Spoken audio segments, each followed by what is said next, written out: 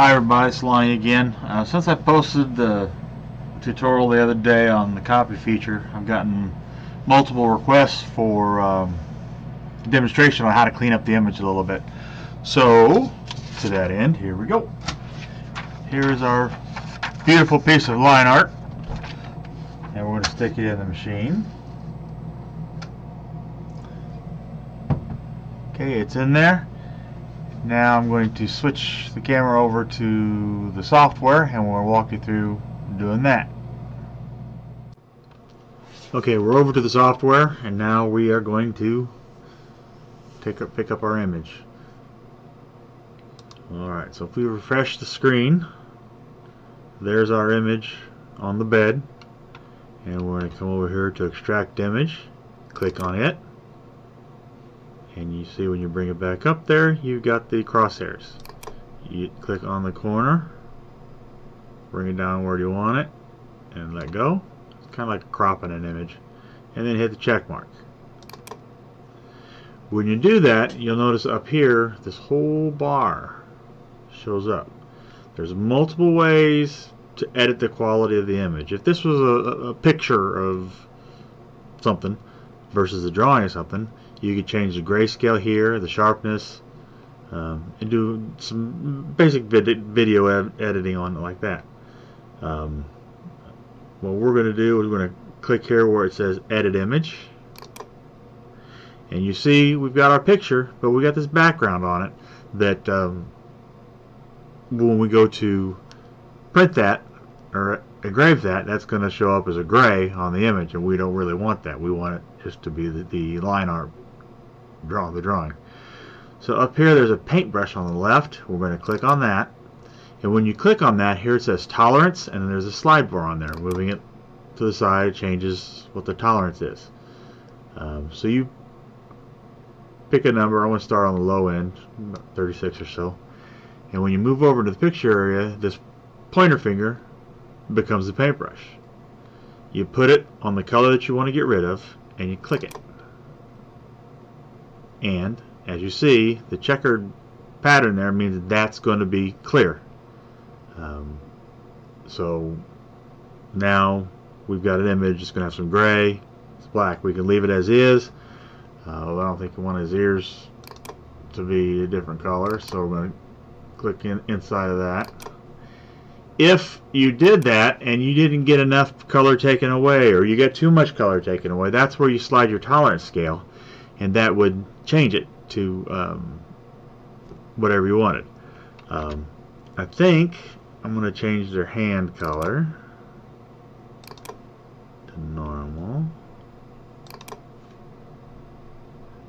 Let's say I accidentally click on the black instead of where I want to do. Now the black has disappeared, and that don't look right. So up here in this corner over here, undo, redo. Up here, so I'm going to click on undo what I just did, and now it's back to where it was. And I can go several steps back. You see the hands are now filling back in. I can skip back forward by just going the other way with it. These two here are obviously what they are. They're magnifying glasses. Increase, decrease. This is a crop. If you want to crop the image down farther, you can use that to do it. This button here is an eraser. If you hit the eraser button, you get a little circle that shows up, and then you get the size on it. The higher the size, the bigger the circle. So we're going to get to like an average size circle. And say you've got an image where you have tried and you've tried and tried the tolerance on the magic wand, and you can't get it to get to where you want it. This will allow you to come over to the image, click on the image, and drag it to change it to what you want it to disappear. Obviously we don't care about that. The magic wand has been doing it for us, so we're going to just click on that. Change your feet, and I think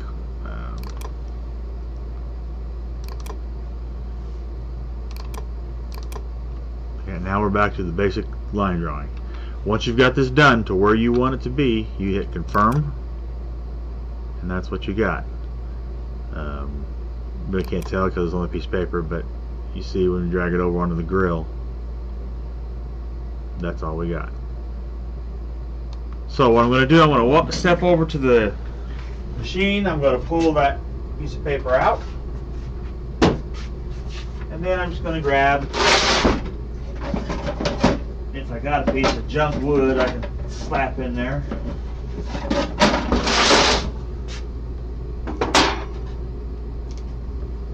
And then I'm going to refresh the screen again. Now that drawing is going to disappear and my engraving wood is going to show up. Make it whatever size I want.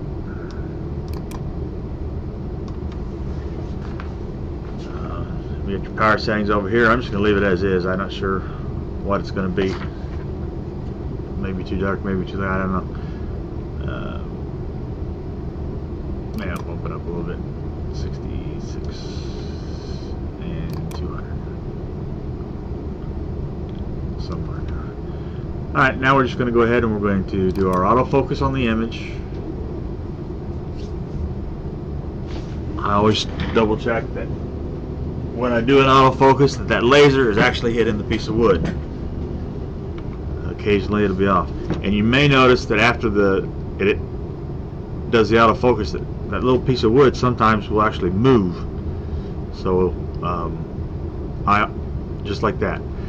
I always, after do the autofocus, then I'll reposition my image where I want it, just to make sure that it does it. If you're doing a precise piece, real small, always after you do the autofocus, line up your image. Okay, so we're there. We're gonna hit start. Okay, it's 2 minutes. We're gonna hit send. I'm going to hit the button on the machine, and it's going to take off and go. I'm going to pause the camera for a second, and I'll be right back with the completed image. Okay, that's done, and I've got it out. Here's the new one, and this is the one we did the other day. And this is what it looked like before it's cleaned up. If you can see the difference.